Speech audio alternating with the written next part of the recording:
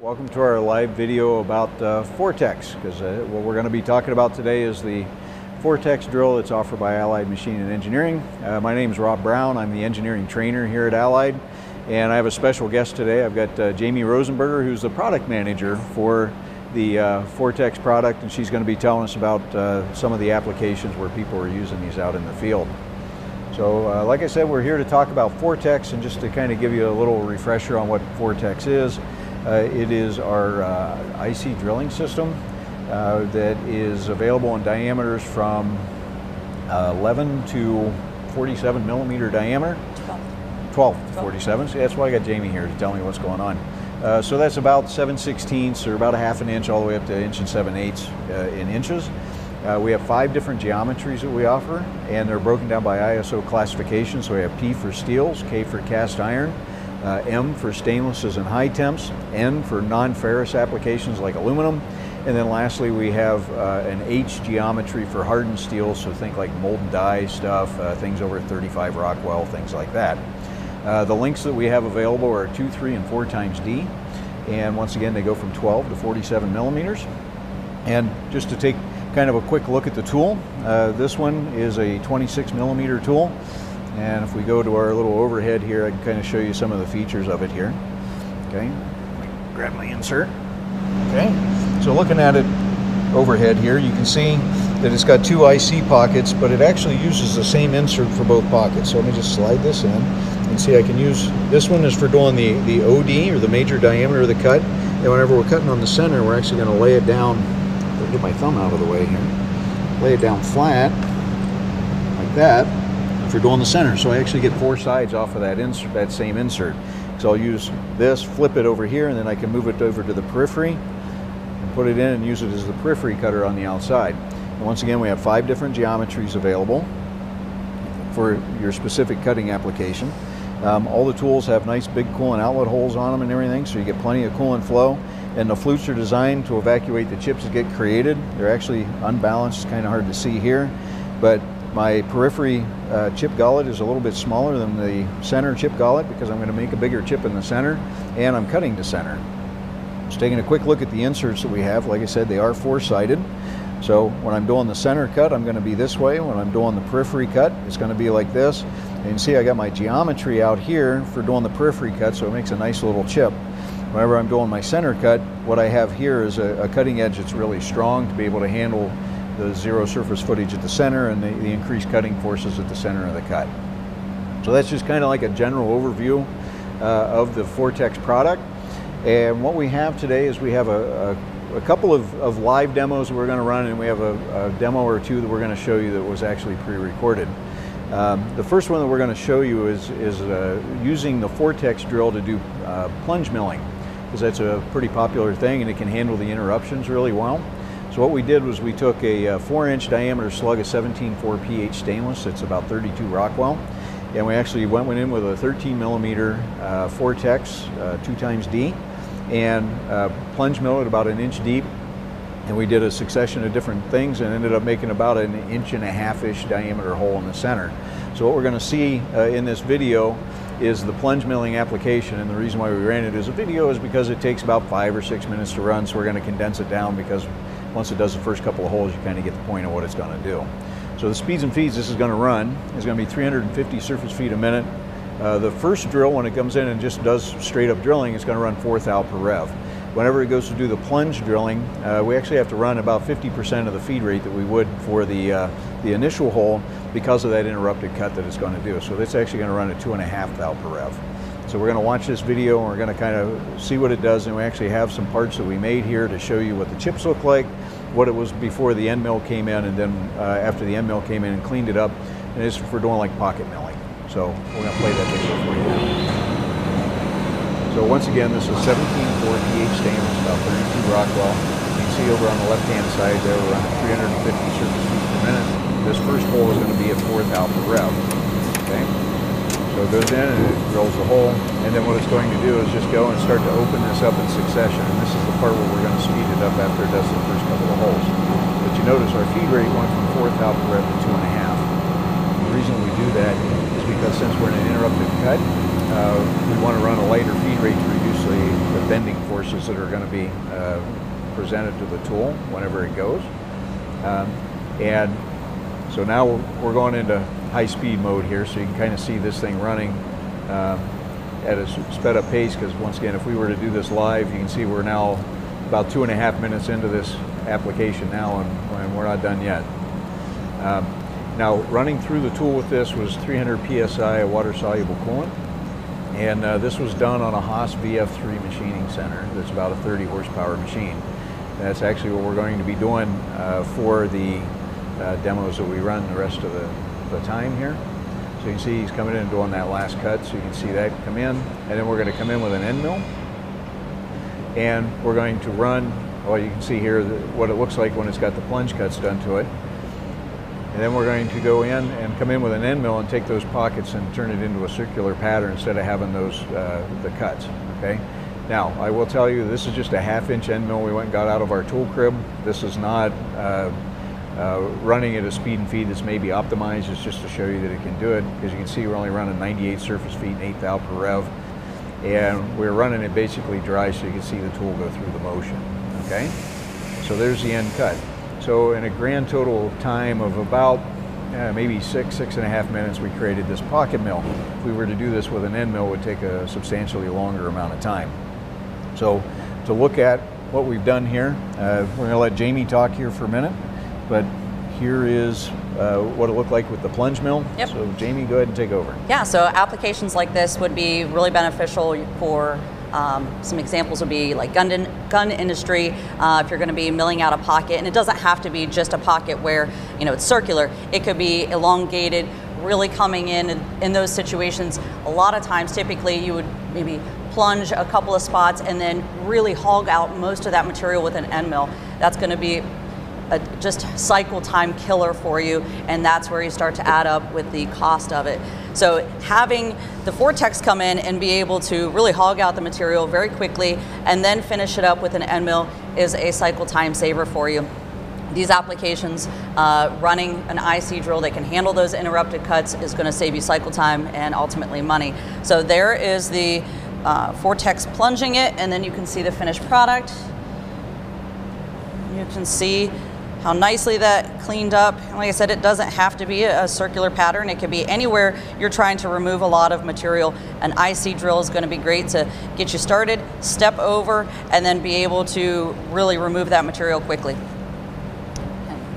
There's the chips from the 4TEX. You can see how nice and small and broken up the chips are, not causing any problems at all. And this was in stainless, so this is really nice. So the only thing I want to kind of point out to you is, we can go back to that overhead for just a second, is while we were doing those plunge cuts, you can see how clean the surface finish is. Now, granted, in this application, what we did was we cut all this away anyhow, but this just shows you how well the 4TEX does in this fairly significant interruption. This was, what was the step over on this, Dave? 60% step over. So we were doing a majority interruption while we were doing this, but we were still getting a nice, decent surface finish on the inside of this. So what that kind of boils down to is, even if I wasn't coming in to use that milling operation afterwards to clean it all up, if I need to do those step overs for some odd reason, for whatever my part quality is, the surface finish at the end of the result is actually quite good. Yeah, and even situations where you're going to be on a steep incline, 4TEX has no problem biting right into that. You don't have to come in and mill out a surface and then from there start drilling. You're able to just start off right with the IC drill, the 4TEX, and just come straight in, and once again, it's a cycle time saver for you. So any inclined surfaces, interrupted cuts, surface finish still maintains to be really nice. Okay. Thank you, Jamie. No problem, Rob. All right, so what we're going to do next is we're actually going to run a live demo here. We're going to run some A36 material, because another not super common thing that gets used with the 4TEX product, but somewhere where we found that the industry has some interest in a product like this is running in structural steel industry, where they're drilling larger holes in I-beams and plates and that kind of thing. As you may be aware, Allied actually has a structural steel product line that we make both for the TA product and the Genesis product. The size range on those goes from about a 1/2 inch up to about 1 9/16. But if somebody needs a bigger hole in that, that's where the 4TEX drill is going to be pretty useful for doing this. So what we're going to run here is we're going to run a 47 millimeter 4TEX drill that's a 2x D drill. We're going to run into some A36 material that's 1 inch thick.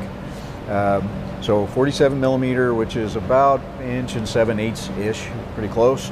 And we're going to be running in, once again, A36. It's about 140 Brinell in hardness. But what's common in the structural steel industry is to run an air mist instead of standard flood coolant like what you would normally see in a Haas machining center. We actually have a mister hooked up to this. So what we're going to run is an MQL system.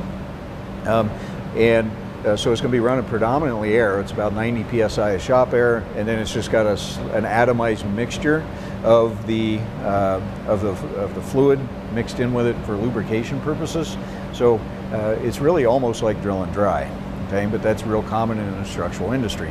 Where we're going to run this tool is 275 surface feet a minute and 2.5 thou per rev. So we're going to run that. We're going to gather up some of the chips to show them to you. We'll actually pull the slug.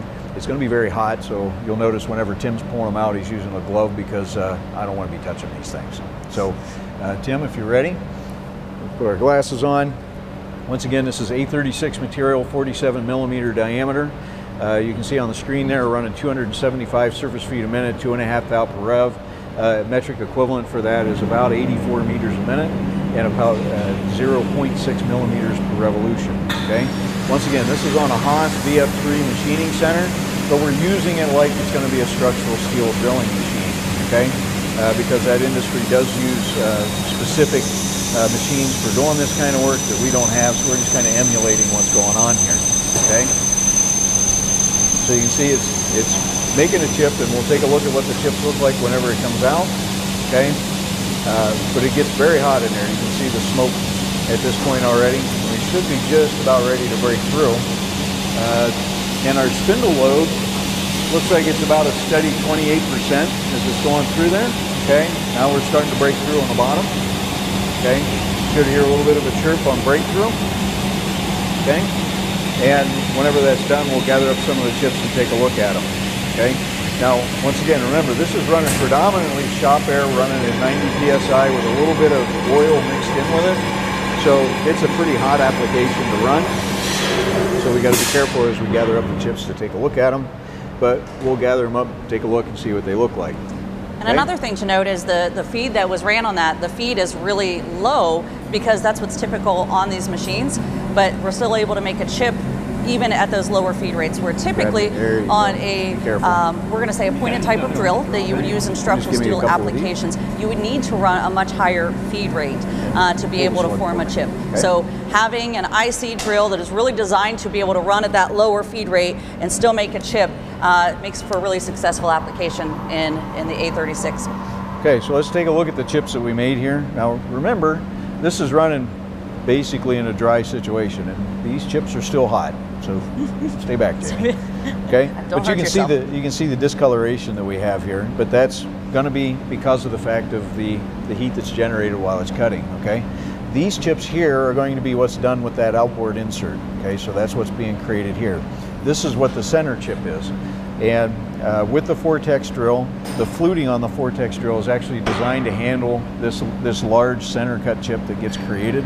So it's not going to be any kind of problem, except for the fact that today it's still probably about 200 degrees, so I'm not going to touch it. But you can see the chips that we created, so it makes a chip. The load on the machine was pretty light. You know, once again, it's a 30 horsepower machine running at that, what speed was it again? 275 and 2.5, and it used 28% of the spindle.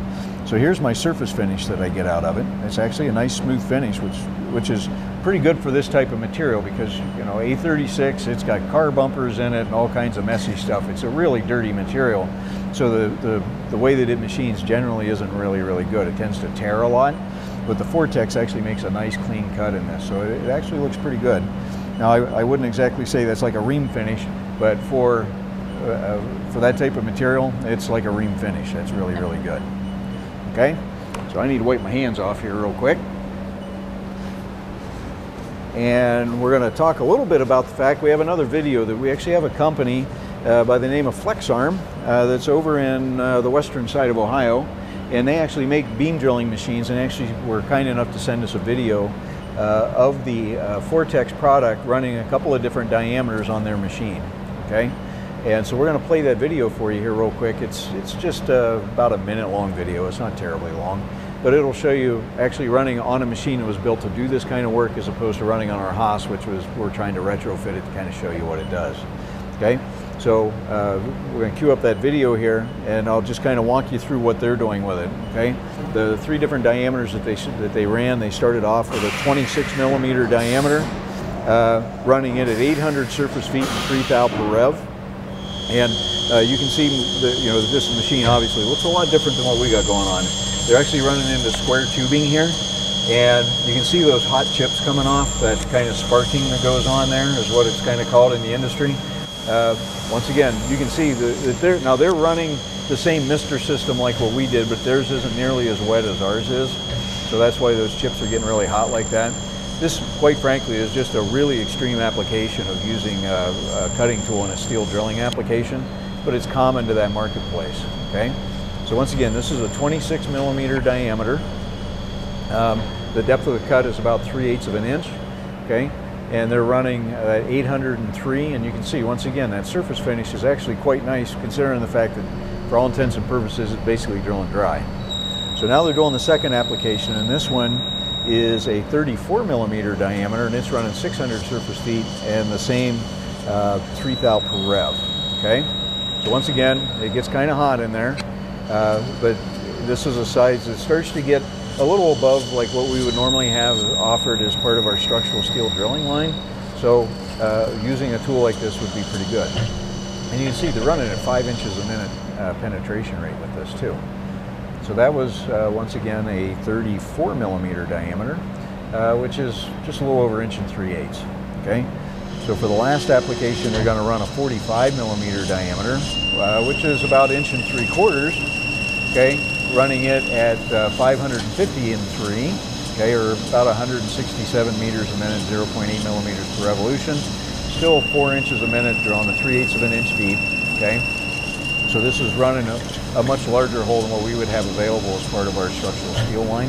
So if the customer needed to do large holes like that, they could certainly do it. Okay, so once again, this isn't a situation where we want to sit there and tell you that this is specifically built for structural steel machining, but it is a product. It's kind of an accessory area where we can use a tool like this that maybe you didn't think about using it there before. Well, let's talk. Can I talk real quick about the perfect storm of structural applications? The material itself is gummy for the purpose of what it's intended for. The problem with that is the machines that you actually can drill these holes on are open, so you end up having to use a mist or air because you can't have normal 300 psi or even more coolant. You just can't have that in an open type of machine. So now you've got a material that's extremely gummy, and then you start to drill with little coolant, you start to induce a lot of heat. Heat is ultimately going to give you a situation where you're going to have longer chips. Those chips won't break near as easily, especially in that type of material. So on top of it, the fixturing of these types of machines doesn't always allow you to run the feed rate that you need to in order to help break that chip. So what ends up happening is you ultimately end up with a elongated chip that it's a difficult battle just because of the situation.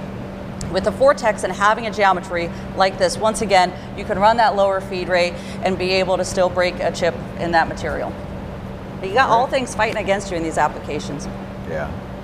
And obviously, tool life's going to suffer because of the fact that tool's getting really, really hot whenever it's doing its cut. But once again, that's the way this marketplace runs, and they're used to it. So if you're doing beam drilling, then none of this is like big news to you.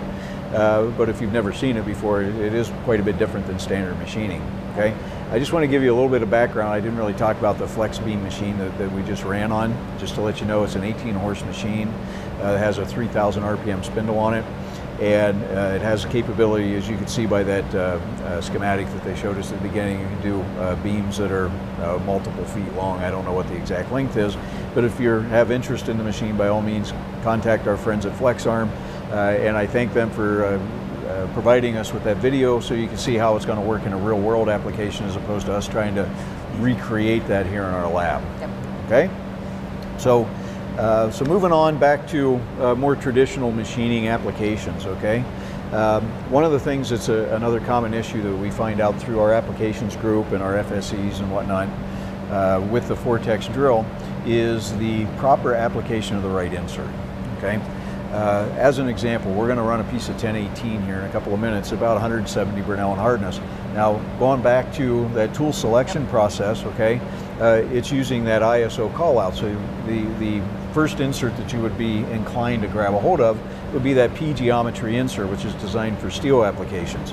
Okay, based on the machining characteristics of 1018 though, it likes a little bit more scoop going on in the chip whenever it's going on to try to make better chip formation.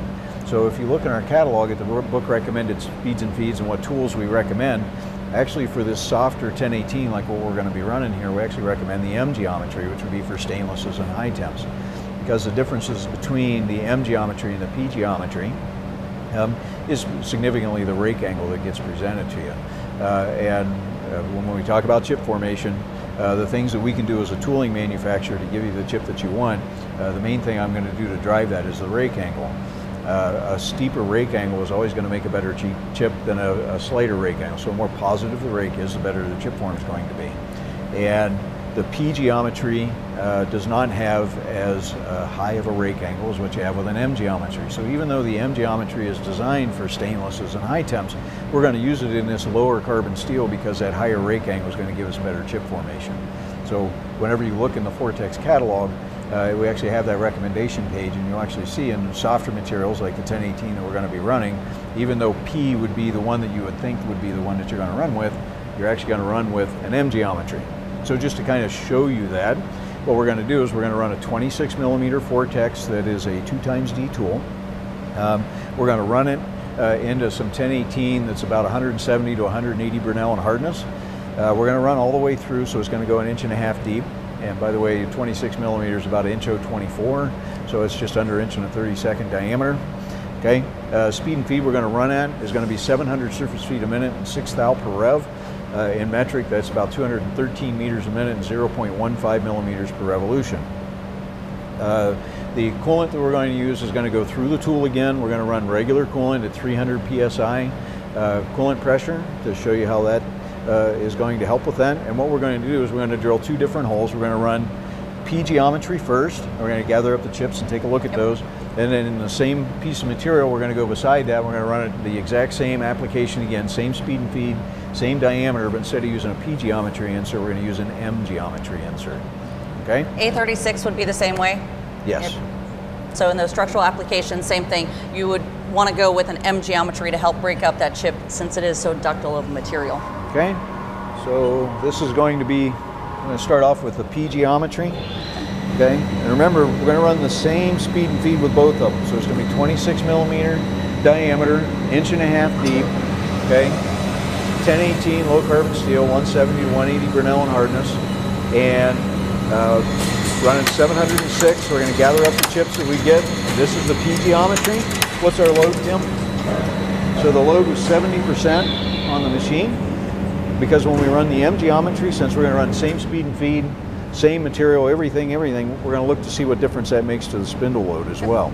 Okay, so I'm going to get some chips here from my buddy Tim, see how that works out. And then once we're done running the M geometry as well, we'll go ahead and show you if there's a difference in the hole quality. Okay. Yep. So here's an example of the chip that we're getting. You get these weird ones, like this is actually an entry strainer because you can see where it starts at nothing and goes to something. And then here's the chips that we get. Okay. Now, what I will tell you is 1018 is a finicky little bugger, and we can end up with a myriad of different chip forms out of it because of the inconsistency in the material. I got to be honest with you, the chip form we got on this one here is not terribly bad. Throw in a different slug and it may change. Yes, or if I drill it in a different position, it can change a little bit as well. Okay, so now what we're going to do is we're going to run the exact same application again, same speeds and feeds, but all we're doing is we're switching from a P geometry insert to an M geometry insert. Okay, so what we're going to pay attention to is the difference in chip form that we get, if we see any, and then also the difference in spindle load, because it should run at a slightly different spindle load than what we got with the P geometry tool. Yep, just changing that shear angle and letting it get up under the material a little bit more instead of pushing it. Okay. So while Tim's kind of clearing the chips out there, so we make sure we're not grabbing any P geometry chips to show you with the M geometry stuff. Yeah, we're going to make sure the machine's cleaned off so we can show that to you. And he's got to do his tool change. So a little bit of background noise while that takes place. There we go. So once again, we're going to go and we're going to run this, and whenever we're done, we'll pull that slug so we can show you the difference between the surface finish, if there is any difference in surface finish between the two. Okay?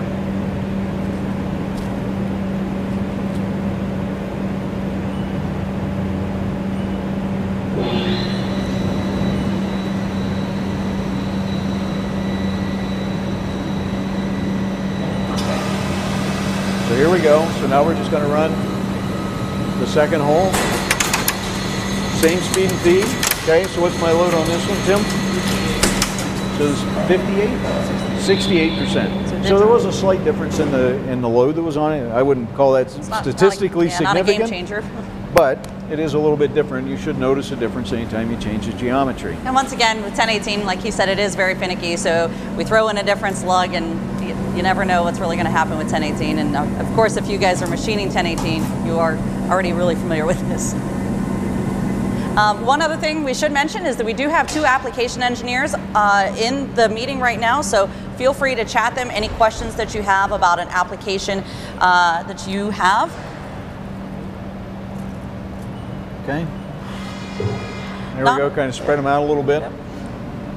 This is actually a center chip. It just hasn't got wound super tight. Yep. But you can see the chip form on it, my opinion, is practically the same. Yep, practically the same. Now, once again, we get into this kind of fun whenever we're talking about 1018 low carbon steel, because it does kind of act however it wants to act.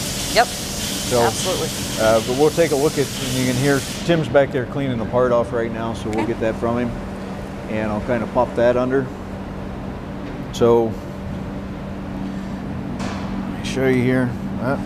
Try not to bump the camera. This is the P geometry finish. Okay, this is the finish that we get with the M geometry. Okay, now my professional profilometer here is telling me that they're about the same finish. But the thing to remember whenever we're talking about low carbon steel like that is it does have a tendency to want to tear instead of cut, so it's not super clean whenever it does come apart. So the fact that the finish on it isn't substantially different, quite honestly, doesn't really surprise me all that much.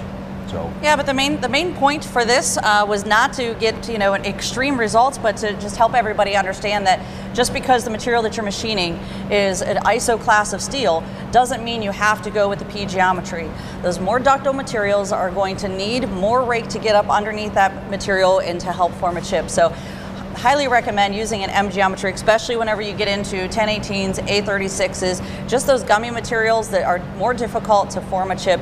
M geometry is really the way to go. All right.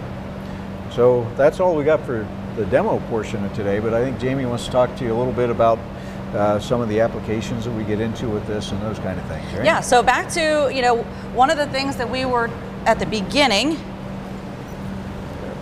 got a chip stuck to me. So Kyle, if you want to show this part again. So one of the things we were talking about at the beginning, so we'll just do a recap on some of these applications. In this type of an application, this is going to be great whenever you get into, like I said, gun manufacturing, even mold and die, anytime you're doing pocket work. Coming in, if you were going to mill all of this out with an end mill, it's nothing but cycle time. Being able to come in and really remove a lot of material quickly and then finish it up and clean up the edges all nice, because I'm sure you don't have a part that needs that kind of profile. Maybe you do, but it is nice to be able to really remove that material quickly in a lot of applications that you may have. So keep an eye out for applications where anybody's just doing a lot of end milling work to really remove a lot of material in some sort of a pocket. That is a great target application for a 4TEX IC drill. So what kind of applications would be doing that? Like mold making, gun manufacturing. We've got customers that are doing receivers for guns that come in and mill pockets out, and it's just a cycle time saver. So a lot of times if somebody's got, we're going to say, more of a channel that they're trying to come in and end mill, Just come in and drill 5 times, 6 times, whatever it may be, sidestep it over, hog that material out, and then come back in with the end mill and clean that up. Those are target applications where this tool really shines. Okay. The other one, the structural steel applications, we talked about that just because larger diameters on structural steel types of machines, they can be more difficult to form that chip. Once again, running at lower feed rates, ductile materials, you need to be able to still form a chip at that low feed rate. 4TEX IC drill, that's really what it's intended for.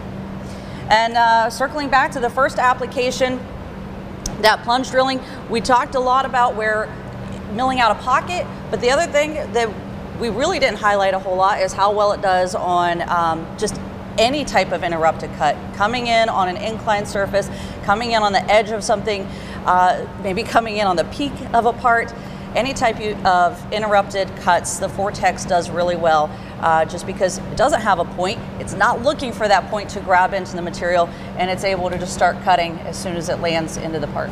Okay. Convex or concave applications? Yep, convex, concave, absolutely. Coming into the side of a tube, we've got customers that, you know, they maybe a 6-inch diameter tube where they've got to punch a bunch of holes around the outside, come in with a 4TEX, and almost in a structural type of application, but in a circular on a tube, those end up working out really well.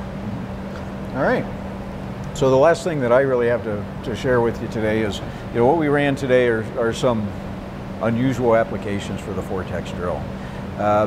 If you haven't already signed up for it, we do have 4TEX videos and instruction and everything on our Allied, what was it called again? The Tool Academy, Allied Tool Academy. So if you haven't signed up for that yet, go ahead and sign up for that. You can see the 4TEX run in more traditional applications, and it'll kind of reinforce what you see here.